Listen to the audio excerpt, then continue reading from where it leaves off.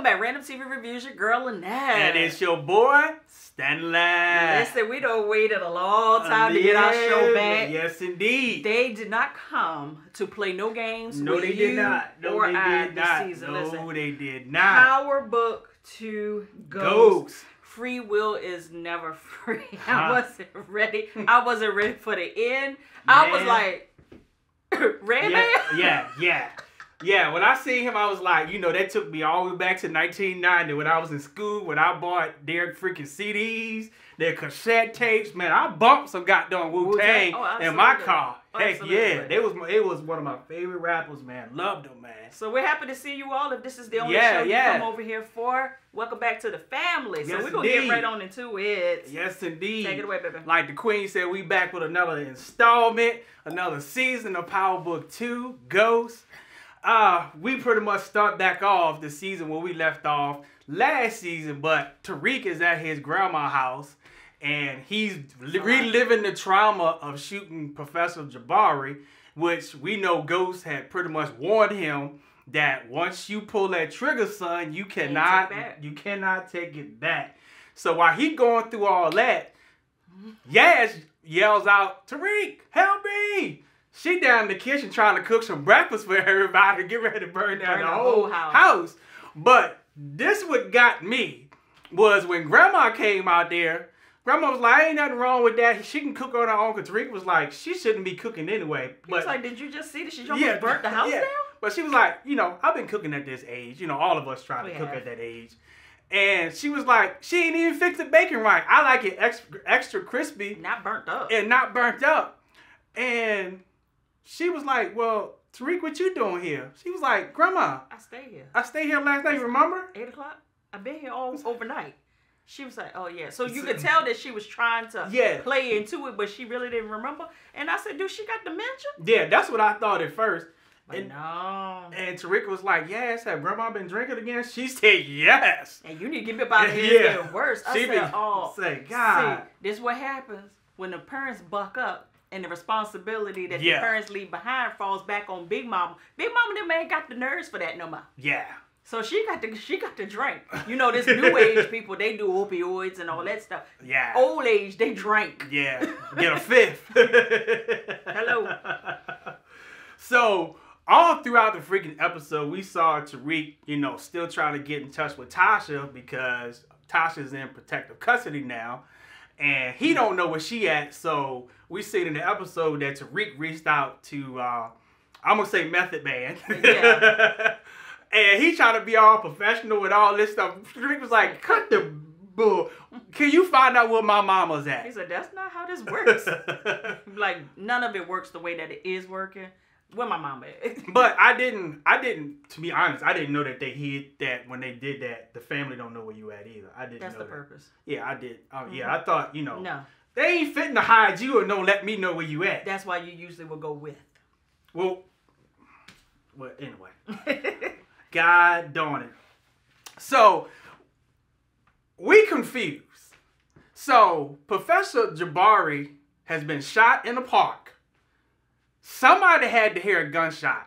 Somebody had to walk through the park in the day. You trying to tell me it's a whole 24 hours before they find out that he dead? That's my part. I was like, come on now. I was like, what? So, yeah, that's our thing. It was like, why did it take so goddamn long? Ain't nobody see him?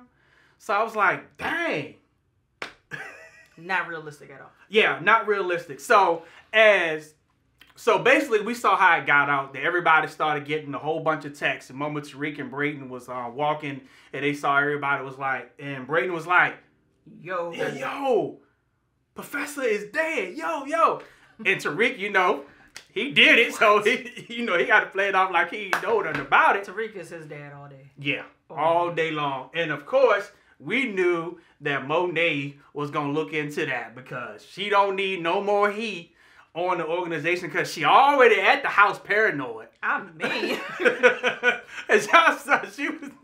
So we heard the glass break. First thing she go for the pistol, come downstairs, you know, because they still shook from all this stuff. Like, man. She ready to shoot Drew again. Yeah. It's like, God darn it. Drew was like, hey. I'm working with one arm here. Stuff might get broken in the process. Yeah. Give me some slack. So, she summons Tariq to come to the house. Y'all remember he was talking to Kane because Kane was like, you know what, bruh? You said that none of this skit was going to come back on me. You said that this supposed to go back to Ramirez. Yeah. I always mess up his name, man. It's all right. And Tariq like, you got to trust me. He was like, you better, because I'm not going down for this. And Tariq said, well, if we stopped talking about it, there's nothing to talk about. My thing with Kane was like, well, how is it that this man is all over the news? Tariq was like, do you know who he is? He is. Yeah, he's a professor. He's a professor. Yeah. At our college. Right. It's going to be everywhere. Exactly. And we already had a murder or a drowning at the school already. So Kane don't start tripping. What up, Woody? So Tariq goes over to the house, and of course, he gets questioned down.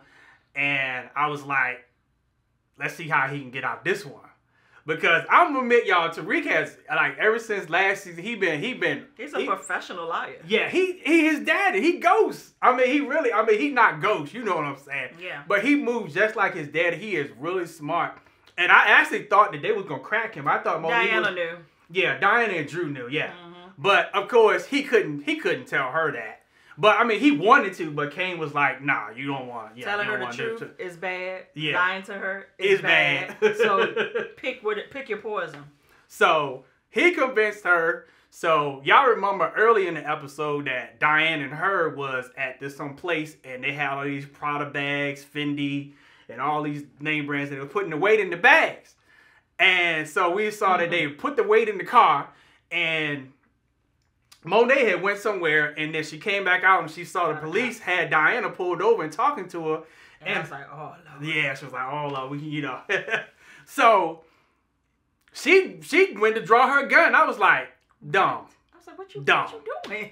Dumb. It ain't even got to that yet. And of course, when she got to the truck, Diana was like, hey, Ma, I did what you told me to do. I gave him a little charm, a whole lot of flirting, and I made him think he was going to get some. But did y'all see the fur though? Oh yeah. Did you see the fur? Yeah. Peter ain't gonna like it, but I love it. I said, Mary J can wear a fur and some boots. And them boots, yeah, man. You hear? Yeah. She was in Baltimore. I'm sorry, baby, but Mary J is a sexy woman, man. She is sexy. Oh yeah, buddy. It would take an ugly person to say she ain't. She be doing her thing. Always have. Yep. Since we on Tariq, I'm gonna talk. But y'all remember Brayden invited him to this little thing. I guess we would say a dinner that Brayden didn't want to go to because his father had some kind of traditional thing that they put together, and we saw he gave him a Mercedes and they had to go hunting in the woods. So when I heard hunting, I was like, "You going out there with all the white people?" Yeah, bruh, you shouldn't be on that, bruh. So say take your uncles and stuff with you. Yeah, so. They basically, Tariq went to the dinner, and I'm just so glad that he busted up that goddamn uncle. That uncle. You know how they be doing it. Talking about basically the only reason you at Stanford because we gave you the opportunity. You're the charity case. Yeah, but kind of true because it came into true. But he could have done that on his own. Right.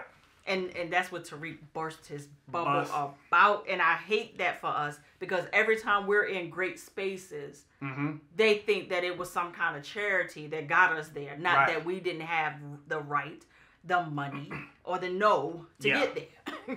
I hate that. Yeah, so I'm so glad he got him. He was like, yeah. And with a one-liner. So what interest do you have with Big Pharma? He said, yeah. And when he busted him up about that drug thing, that's what I said. Yeah, because it's true. Because the illegal drugs kill more people than the illegal drugs. No, the opioids yeah, the legal stuff kill people more than the legal stuff. Yeah, but I don't know how I got that wrong. But anyway, y'all know what it is. Legal kills more than illegal. Right. So Tariq finally goes in the woods, and so they took a shot at the deer, and Brayden was like, "Hey, we got to go after it." And I had to wind it back because I said, did this fool take a shot at Tariq? He did. So because I had to wind it back to make sure that he didn't take another shot at the deer. I was like, oh yeah, deer gone. Deer is gone. But Tariq is so in PTSD from shooting Jabari, he ain't even putting two and two together, in my opinion. He did miss it, in my opinion, but not really. Yeah, so because he was like, you know, they told him, said, you can go ahead and take the kill shot. You know, so the first thing he flashed back to was when he shot his daddy the kill shot and then killed Professor Barbie the kill shot. So he's out of it right now. So he said, I'm out of here with this BS. Yeah, this BS. So Brayden did it.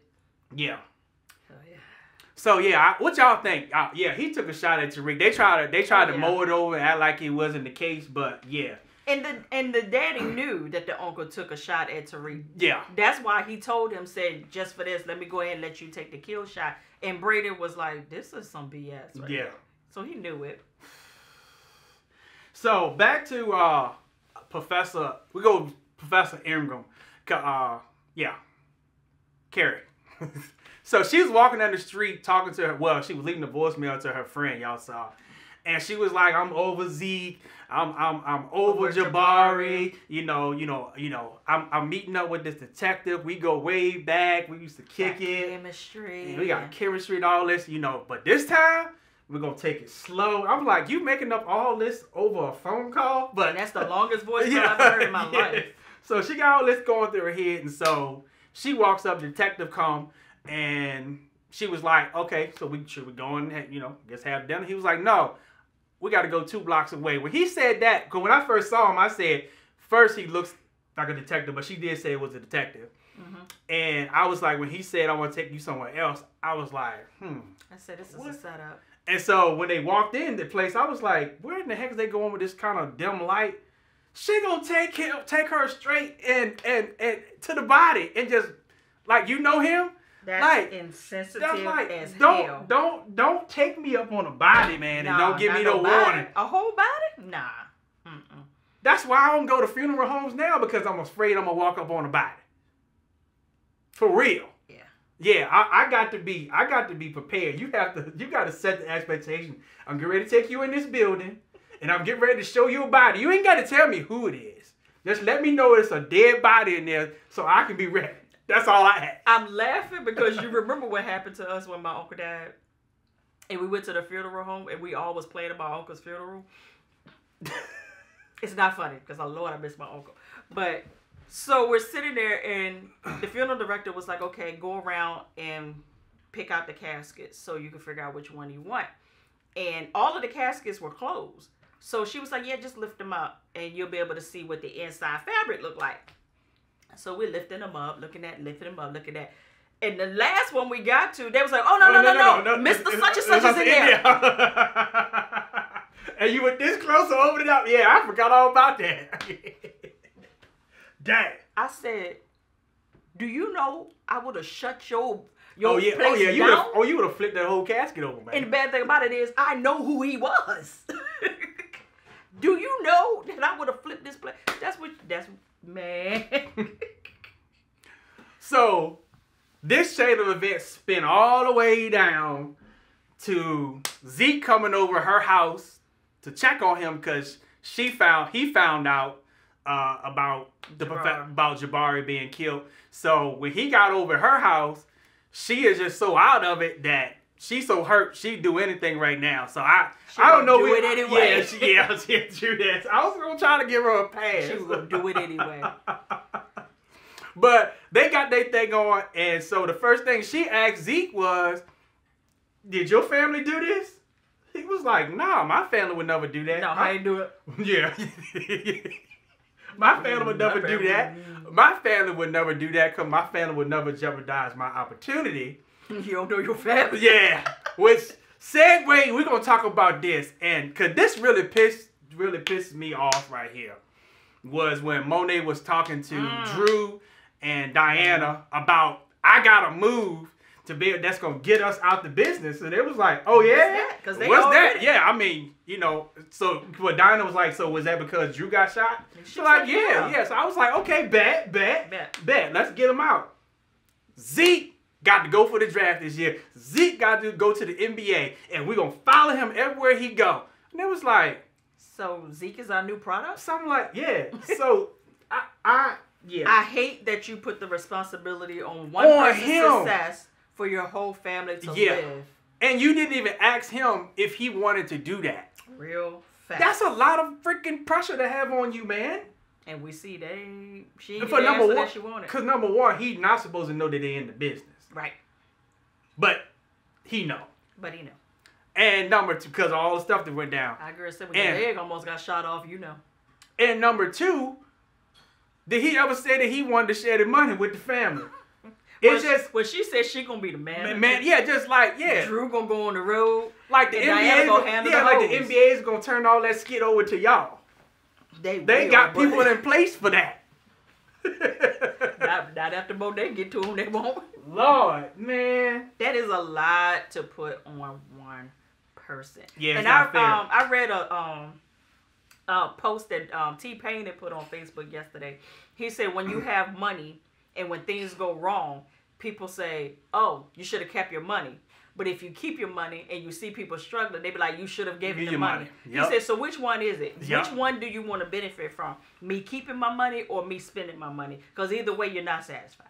I said, "You know, you got a good point on that one." Bro. Yeah, good point.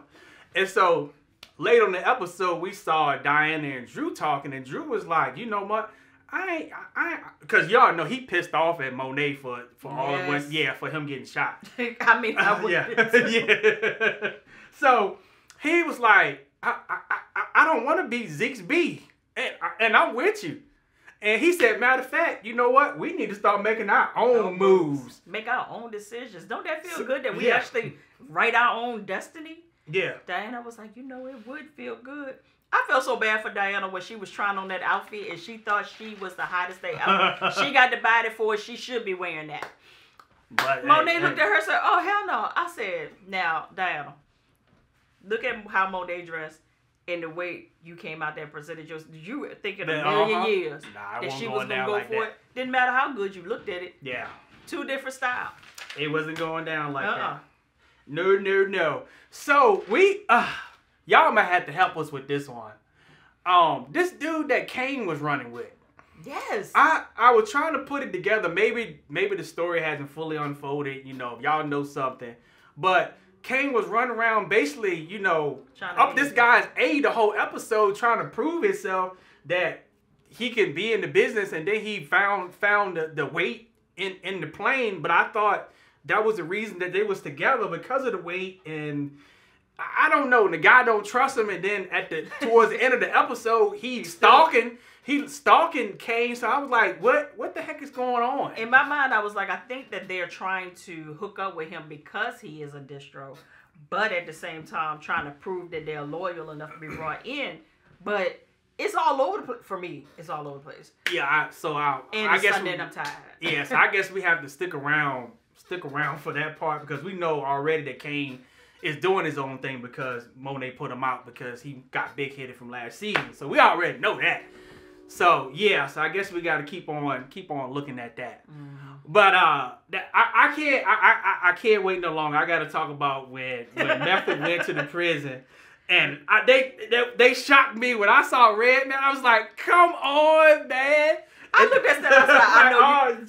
I know you effing lying. Huh? I know you effing lying.